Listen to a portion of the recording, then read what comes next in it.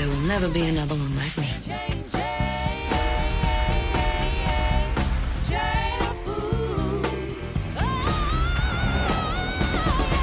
In addition to the esteemed honor of being able to play the late Aretha Franklin in this limited series, you've actually gotten to meet her. She's seen you perform, whether it was the Kennedy Center Honors in 2016, when you sung The Impossible Dream,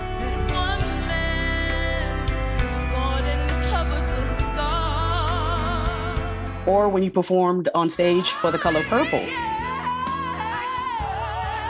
Since you were able to meet her, what is something that you learned from Miss Franklin that you've taken in your career, in your life? So having met her and then having done this project, played her, I learned that she was unafraid to stand up for the thing that she believed that she was deserving of. To be a Black woman in the music industry is a tough thing, and it takes a lot of courage to ask for what you deserve. And she did that. She was not afraid to ask for her production rights. She was not afraid to ask to be credited in the way she deserved to be credited.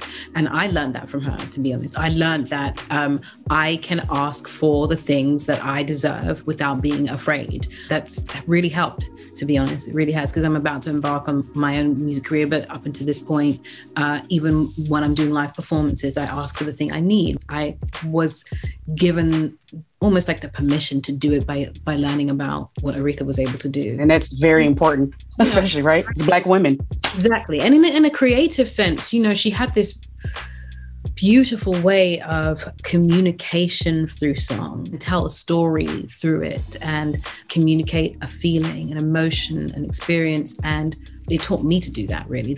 I knew that I didn't just want to sing songs. I wanted to be a storyteller with them. So when I write, when I sing, it really isn't about just the tune of the song or sounding great on a song. It really is about telling you the story and hoping that you can come with me on that journey. Speaking of this story, right, this is a very significant story.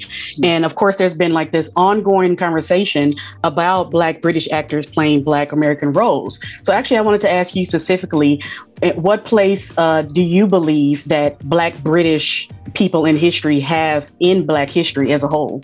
We all have a connective tissue in that our melanin comes from somewhere. We are based in Pangaea. We're part of the African diaspora. And so we all have different stories to tell, but it is a connective space that we all live in. And so hopefully the things that inspire you also inspire me as a Black woman. When I walk into a room and if neither one of us speaks, no one knows that we're from different places until we open our mouths. At that point, it's too late, you know? We already have judgments. People have prejudgments about what we can and cannot do, or what we do, how we are and what kind of people we are, without even really having to say anything. And so I think there just has to be a conversation and an understanding of the spaces that we live in and the things that we go through to learn that we actually have more in common than not.